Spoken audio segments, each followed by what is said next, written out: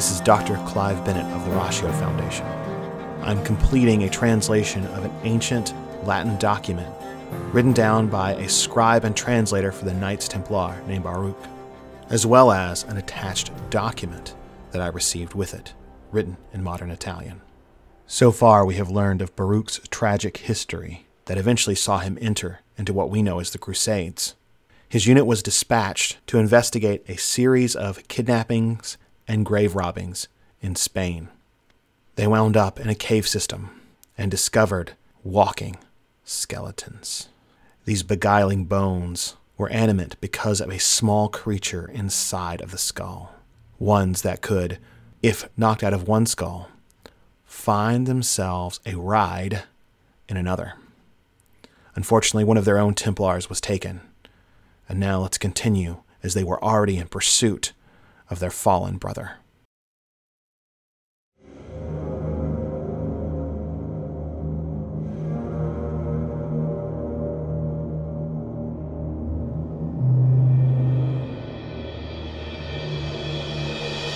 The speed of the pursuit did not allow me to examine our location properly.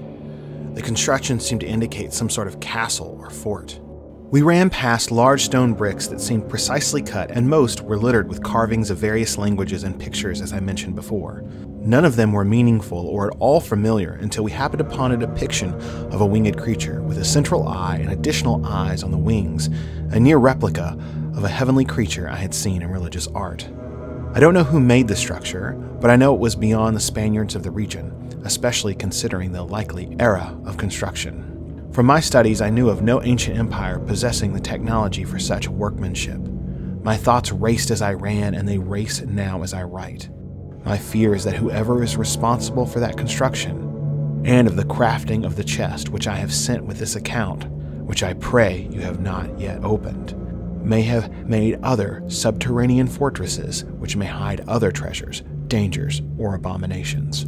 The fortress was not all corridors. Well after we were confident Xavier had escaped, we came to a large arch, opening to a great chasm. We walked through specially shaped bricks of that same shiny black material. We walked through the arch onto a bridge which spanned nothing but deep darkness below us. We saw a pulley system rigged up outside the arch on rough earth walls. It had buckets full of dirt. The crew we encountered was no doubt tasked with moving that dirt, and they were able to work in total darkness. The way before us was a path of smaller bricks of the same shiny black material as wide as the corridor floor.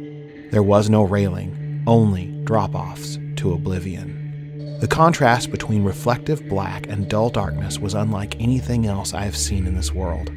Here the floor had been more thoroughly cleared, unlike the corridor, but I suspect the same brick layout existed in the corridor we exited from. I had taken my place behind Sir Gerard with the torch. As we moved forward, a cave wall came into view, a break from blackness. But so did sets of stairs on both sides of the floor. "Thomas," Sir Gerard began, "you proved yourself with that attack on Xavier, or whatever he is now. I must ask you to be more knight than squire now and push yourself further." He nodded in response. "Bear your torch for Andre and use. Take the left and be ready to use your blade again. Look for places where you might set your torch down without letting it go out this time. Baruch, Jacques, follow me. We take the right while they take the left." As we split up and descended the stairs, we confirmed we had been on a bridge, supported by seemingly endless square pillars. Large bricks similar to those in the walls of the previous corridor were part of the structure, as well as huge blocks that seemed impossible to have been moved by any human effort I can fathom. The stairs, made of the same smaller bricks as the bridge floor, wrapped around the edge of the cavern chamber, and as we descended a single file down those extremely narrow stairs, we caught glimpses of Thomas's light through gaps in the pillars. The chamber seemed to be a near-complete cylinder, though I can't be sure how wide. We passed underneath where we entered from above, indicating much of the area we had passed through was situated above the deep cylindrical chasm. After some time descending, curving around and away from each other, the stairs turned and we saw they would lead us back to meet. We also saw we weren't alone. Xavier was nowhere in sight, but boldly naked skeletons were pouring up from a single united staircase, dividing to meet us in files before we could reunite. At Sir Gerard's whispered command, I allowed Sir Jacques to very carefully slip in front of me, keenly aware of dirt and dust dislodged from the very narrow steps into the dark depths below. Sir Gerard met the Horde's leader with a tactically aimed hack of his blade. The skeleton sacrificed an arm to prevent a blow to the neck. A second blow lodged his sword into the skeleton's other forearm. A kick both dislodged the blade and sent the skeleton crashing back into its fellow fiends, ultimately forcing one to fall off the stairs as they all stumbled back. We too should have brought maces, Jacques reflected in envy of Andre's fortunate weapon selection. Though unable to see how our brothers were doing on the other side of the chasm, Sir Gerard, nevertheless, was determined to set an example.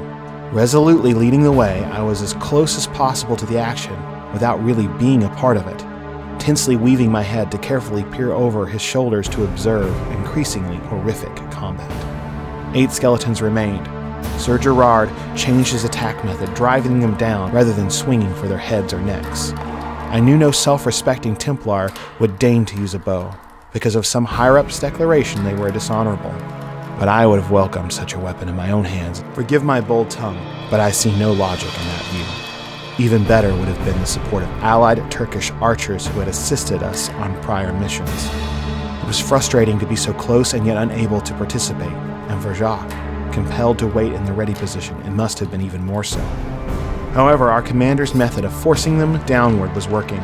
Retreating, another slipped and fell, providing an opportunity for Gerard to land a blow to the temple of the closest skeleton, caving in its skull. The top of the cranium exploded, hurtling its rider to the bottom of the dark shaft. Flailing tentacles like that of a sea beast seemed to stretch impossibly far from its body, but missed gaining a hold.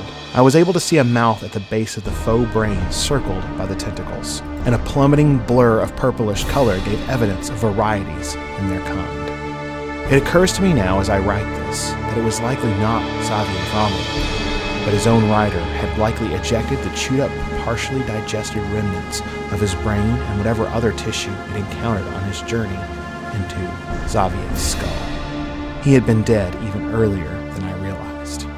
Fallen bones on a narrow stairway imposed another obstacle as we approached the end of the flight of stairs. Though I was forced to watch in tense terror, Sir Gerard's battle tactics resulted in repeated success. I'll spare you the tedium of a blow-by-blow description, but must again implore you to consider well what you have read thus far, and what I will continue to relate, that you may fully realize the danger represented by the contents of the chest, what evils that vile skull and its rider are capable of.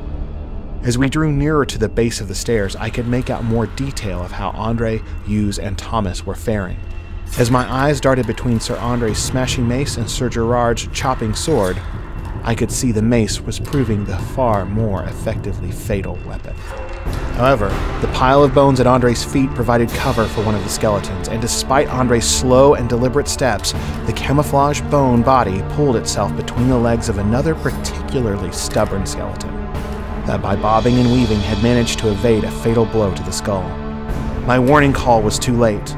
Andre looked down as skeletal hands wrapped around his boots, and as the still-standing skeleton charged, the impact combined with a fierce tug on his ankles caused Andre to lose his balance. I wasn't close enough to see his face, but judging by the scream, he knew what was happening. He didn't let go of the mace, and connected one last time as the skeletons controlled his fall and pushed him off the edge.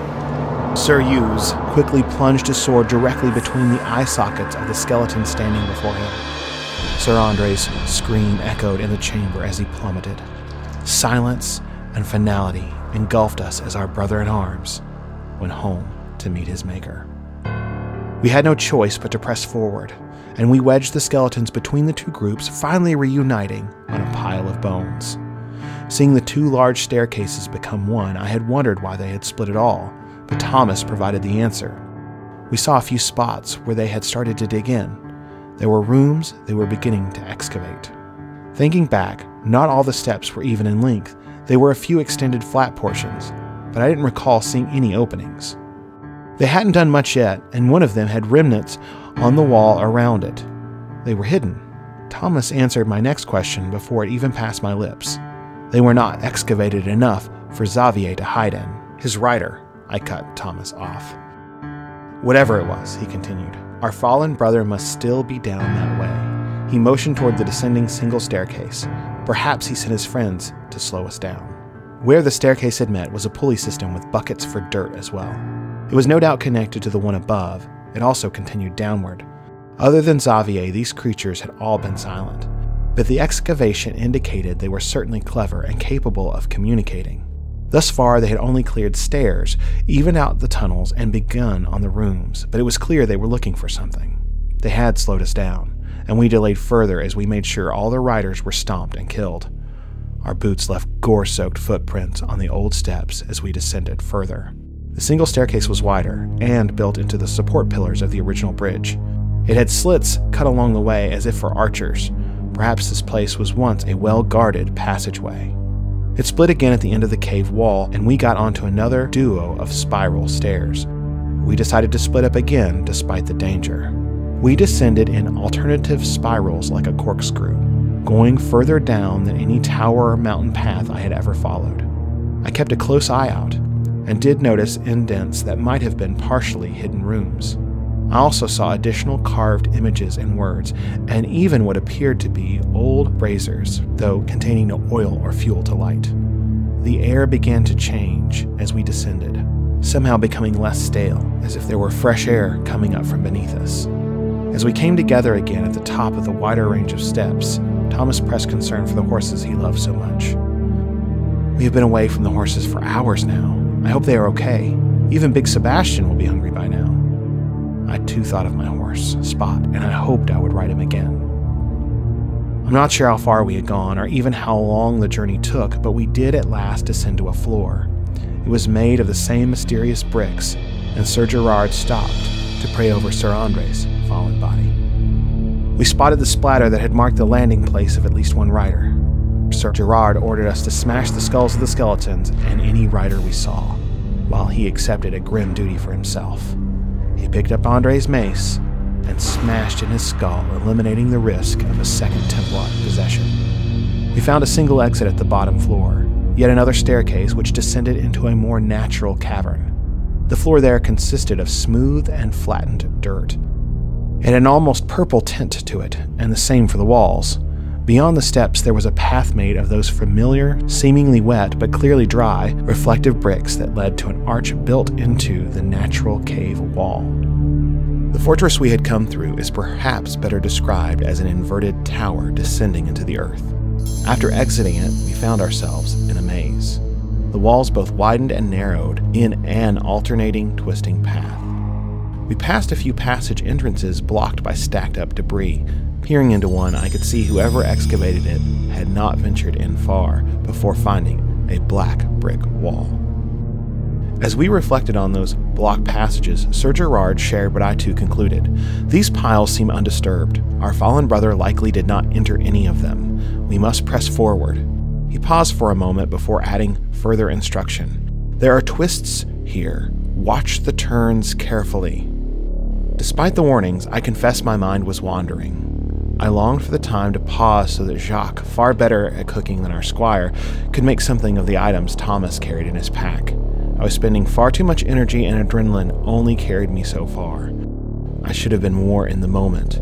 I was bearing a torch that was essential to our survival, but I was struggling to turn my mind away from a particularly flavorful steak Jacques had prepared just a few weeks prior. I recalled how Hughes had led us in song as we waited for the savory meat. My belly held my thoughts captive. Thus I was taken by surprise when a sudden blackness engulfed my view.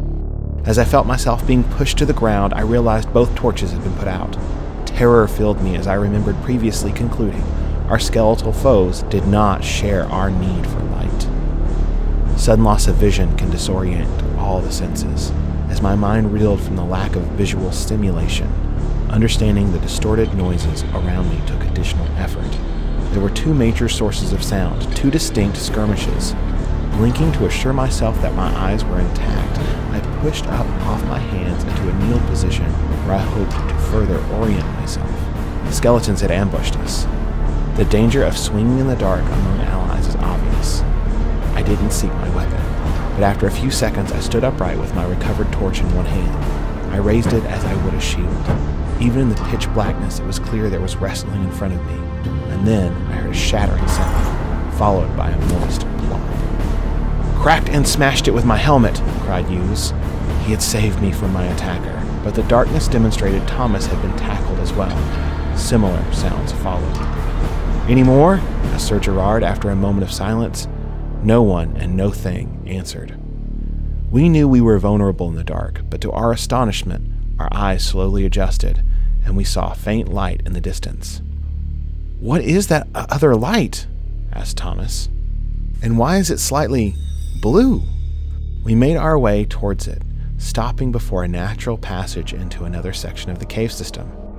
Thomas retrieved flint and steel from his gear, and we relit our torches.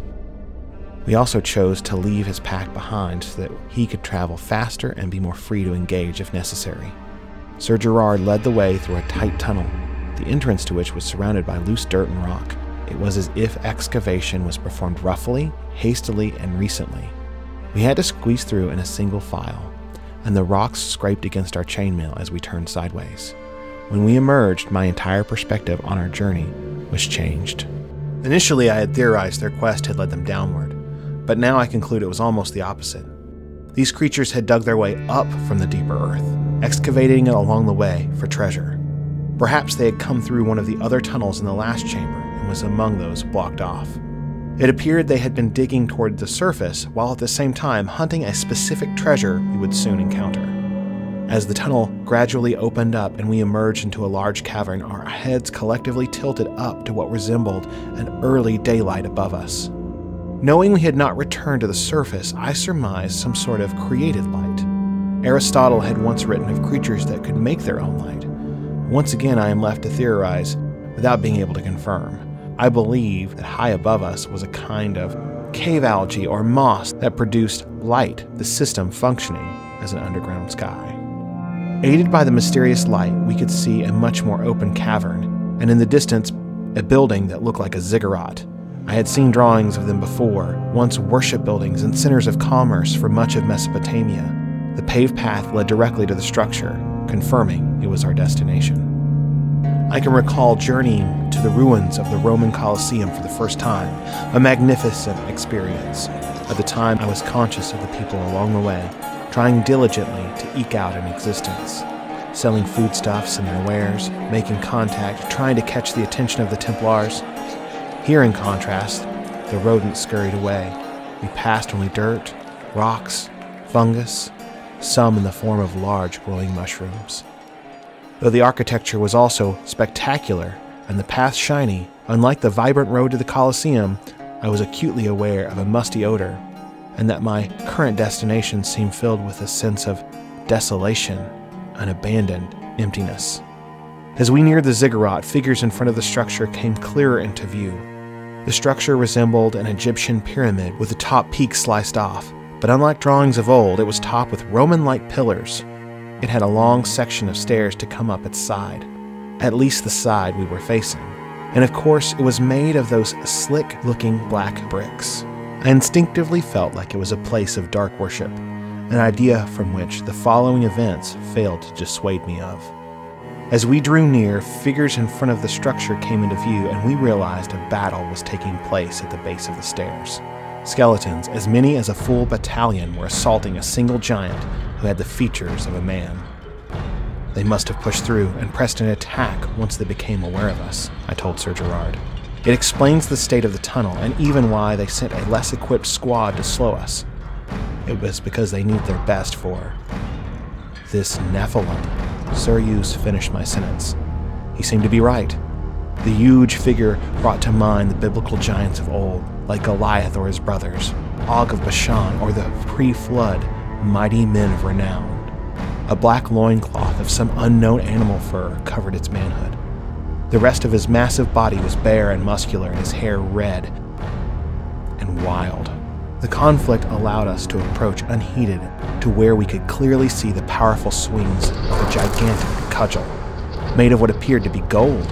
We heard the gnashing of teeth as the giant roared in an incomprehensible language, and a number of skeletal adversaries responded, possibly in the same language, seemingly taunting their foe. Shattered bones flew everywhere, but the weaponless attackers continued to bite and claw, while those armed with tools or weapons hammered and stabbed. Do we aid him? Sir Jacques wanted orders. No. The answer came with heavy breathing, reflecting all the energy each of us had spent. We let this play out, Sir Gerard continued. Then we deal with whatever is left standing, if we can. The commander was not one to have a negative tone, but there must have been 50 or more skeletons. He had to be realistic. We all did. My hope was roused when he added, unless I see an opportunity to do otherwise. Stay ready. We approached at a slower pace, so we could save and possibly recover some of our energy. We came within 100 feet of the intense battle. Holding our position there, we were able to not only observe the creature closely, but to smell the worst odor imaginable emanating from its body. Being closer, we could see he had 6 fingers on each hand. As he continued to yell at the skeletons, we could see he had 2 rows of teeth. We realized the reason for the absence of tools in the mine, as some skeletons were trying to implement tools as weapons, though some others were better armed. Some wore a mishmash of clothing and armor, and some wore nothing at all. Judging from the battle, we were thankful to have fought only the weakest thus far. We watched the war of attrition, a fallen skeleton here, a small wound on the giant there. He was about 12 feet tall with astonishing strength. With his mace, he was shattering skeletons with the impact of powerful blows whenever he managed to make direct contact. Though their forces were greatly depleted, one skeleton finally scored a critical blow, working like a mob of ants crawling over one another to ascend the giant. One wicked creature aimed its sword upward, piercing into his eye. The now cyclopean creature roared in a deep tone that rattled us on the inside. Its impact was like hearing both a lion's roar at our back and an assassin's whisper in our ear. He swatted the offending skeleton with his empty hand, but only knocked him to the ground. The skeleton quickly leaped up and ran up the stairs of the zero. He's up to something. Follow. We were quick to follow the orders of our commander, and we were in pursuit once more.